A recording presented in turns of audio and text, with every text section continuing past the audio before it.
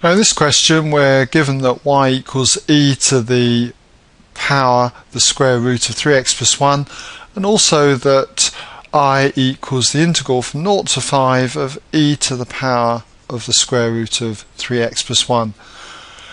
And we're asked to fill in this table for the values of y for x's 2 and 3 and 4.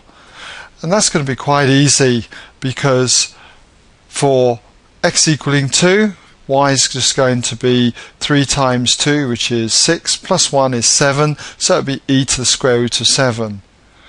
And I'm just going to leave it as a kind of exact value like this rather than working out as a decimal, purely because these values up here are also given as e to powers.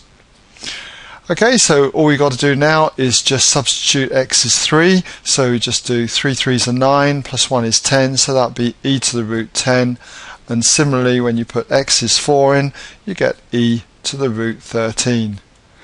And that was the first part, part A then, of this question. Now in part B, we've got to work out an approximate value to this integral then by using the trapezium rule. So what is the trapezium rule? Well, the rule that I'm going to use, okay, is going to be this one, okay, that if we've got an integral of y with respect to x, it's approximately the width of every interval, which in this case each interval is going up in steps of 1, and so it would be the width divided by 2.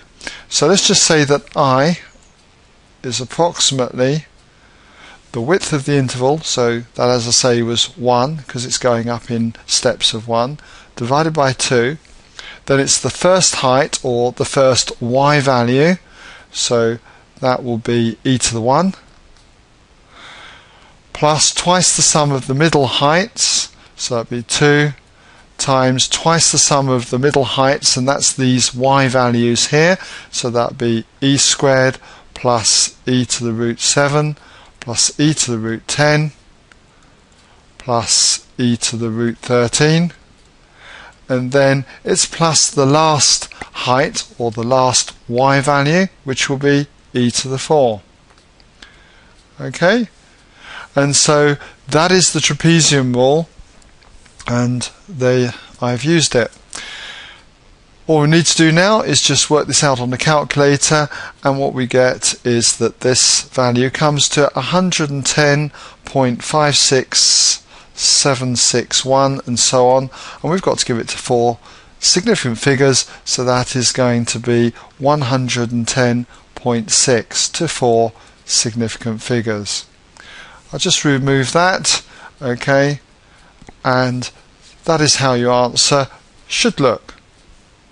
And that brings us now to the end of part B.